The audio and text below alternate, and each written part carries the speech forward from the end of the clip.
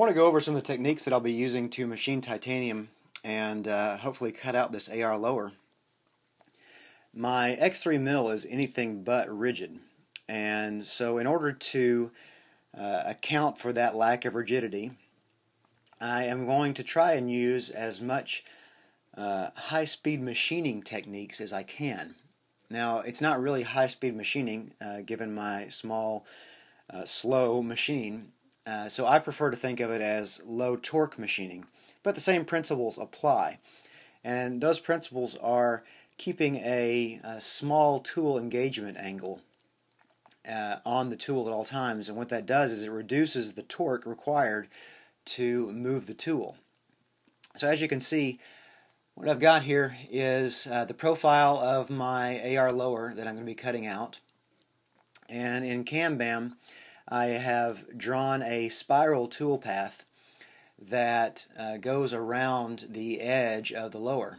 This tool path advances 0.02 inches between each spiral, and that is 8% of the cutter diameter. I used that number from the Sandvik Cormont series of web videos. They suggest for slots that are less than 2 times the cutter diameter to use 8% as a maximum, so that's what I've done. And as you can see, as the tool moves around, the edge of the profile comes through. Now, I've left a little bit left over for a finishing pass here, but those spirals will result in a slot around the AR lower, and I've got these that go all the way around. So that's the technique for at least the profile. And the way that I'm determining how fast my cutter should cut as it makes these spiral tool paths is to use GWizard. Now, GWizard is really a wonderful thing, and it's the reason that I've been successful so far. It's remarkable to me that on my very first cut in titanium, I didn't break any tools. The cuts came out looking good, and all on a very small machine. I don't think that would have been possible without a tool like GWizard. And the reason that it's wonderful is it takes into account so many different factors that you really just can't do by hand or by ear or by eye.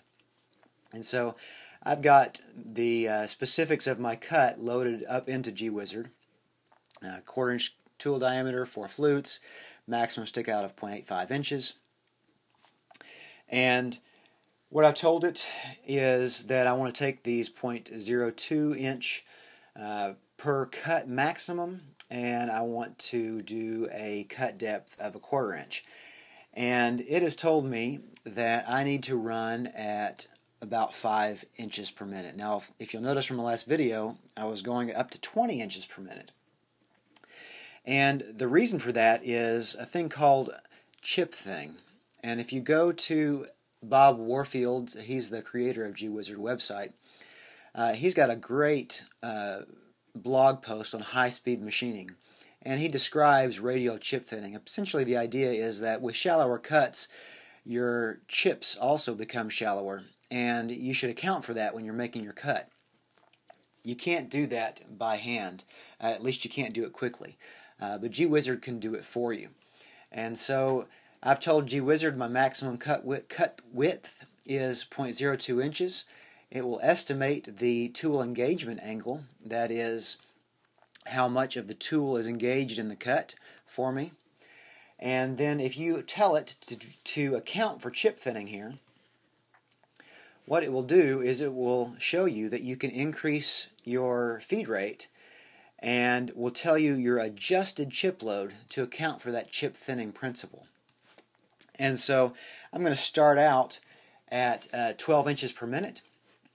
GWizard has also told me that my deflection is still a reasonable number at 2/10, and I'll go up from there. I may go 17, maybe even 23, who knows. I'm not really interested in determining what the maximum material removal rate is. I just want a cut that doesn't rub, that adequately uses the tool, gives me good tool life, and There's really no way that I could have done that without GWizard. How else am I going to figure out what my adjusted chip load is, or the deflection of my tool based on the material of the tool? I mean, there's no way that I could do that, and there's no way that I could be successful, in my opinion, so quickly without GWizard. So now we'll go over to the machine and we'll give GWizard's suggestions a try. Well, we're not at the mill quite yet. I changed my mind. I decided for this first profile cut I was going to go with a 3-flute cutter. And so I adjusted GWizard. It accounted for that, and it tells me I should conservatively start at 9 inches per minute, move up to 17. I think I'm going to start at about 12 inches per minute, somewhere around there, and then move that up a little bit at a time up to, who knows, I may even get as high as 21 inches per minute and see how that goes. Even at 21, my deflection is only 4/10, so that's not a big deal. I'll just get on there and see how the machine handles it, and we'll go from there. So here we go with 3 flutes.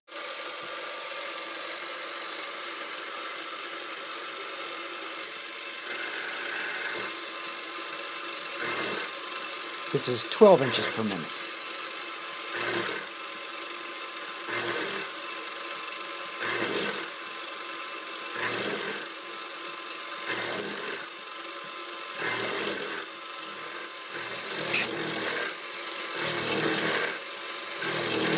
"15 inches per minute.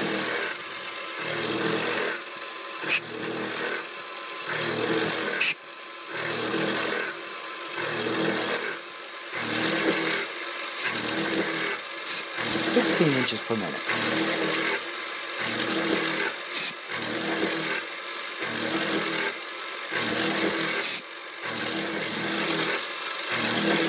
"17 inches per minute. Well, there went the end mill. I was going at 17 inches per minute. Everything looked and sounded great. Don't know what happened. So I think I found why the end mill didn't work. I've got this stub of that end mill in my collet right now, and I'm indicating on it, and it's showing around 3/1000ths of an inch in runout. And that's just completely and totally unacceptable. So now I'm going to check some other collets and other end mills and see if I can track down where the problem lies. Alright, I'm ready to try again after breaking that 3-flute. I looked at the collet that I was using and discovered that it had some burrs, and that was causing that over 3/1000ths of an inch of runout. I removed those burrs and I got it down to about 0.075. That's 0.075 thousandths. So less than 1/1000th of runout now at the collet, and that's about as best as I can get it given the spindle that I've got. So I'm going to see how it goes. Now I've swapped out to a Mari tool 4-flute variable ALTIN end mill. Look forward to seeing how these works. Everybody praises the variables. I've never used one, so we'll see how it goes. Again, according to GWizard, I'm going to start out conservative and then move up. I'm going to start out at about 15 inches per minute and see how that goes and move up from there.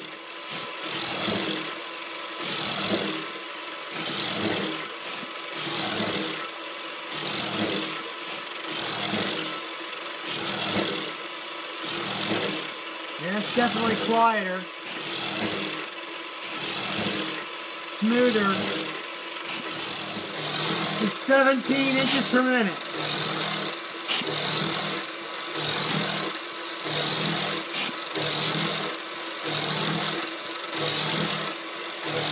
That's plenty fast for me. I'll just keep it there. It's working smoothly. It sounds good.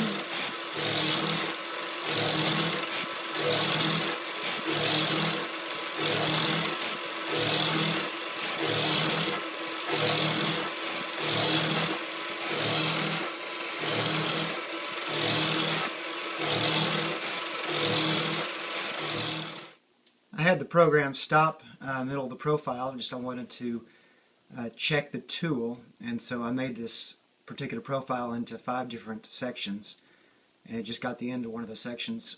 And so everything's looking good so far. The tool is still sharp. There's no problems with any of the flutes or any of the edges. There was a bit of chip welding going on, but I think that's typical, and it wasn't actually welded. They were just kind of stuck to the flutes, but those get pushed off during the next cut. Overall, the tool looks like it's in fairly good shape. I put my finger to it as soon as it came out, and it was a little warm, but it wasn't hot in any way. And so I think 17 inches per minute may be conservative, but it works, and I'm not really in a hurry.